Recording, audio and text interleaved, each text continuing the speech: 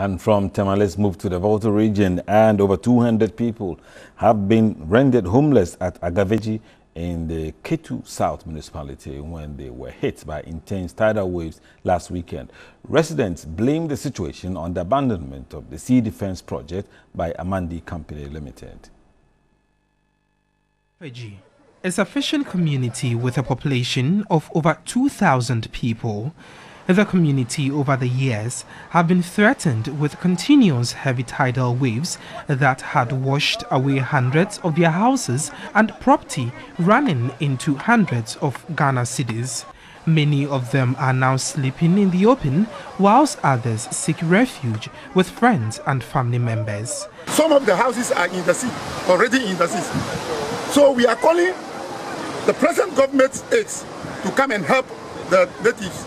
The Sea Defense Project, which started over a year ago, was to protect the people of Agavedzi, Blekusu and Adina, all coastal communities in the South municipality, from intense tidal waves.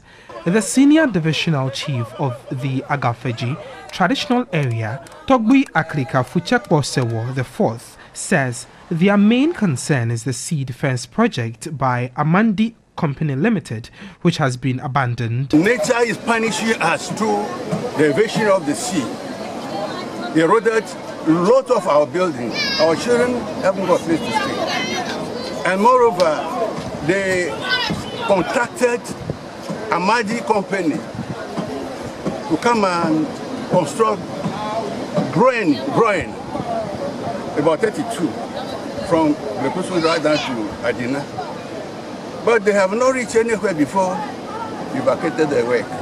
Assemblyman of the area said government must expedite action by ensuring the construction firm Amandi Company Limited returns to site for completion of the project. We are calling on the government to come to our aid, to come and continue this project for us. President Nana, especially our MP, to put pressure on the people to come and do this thing. Whatever is going on against the Amandi Company about this project, they should make sure that they come here and to complete the work for us.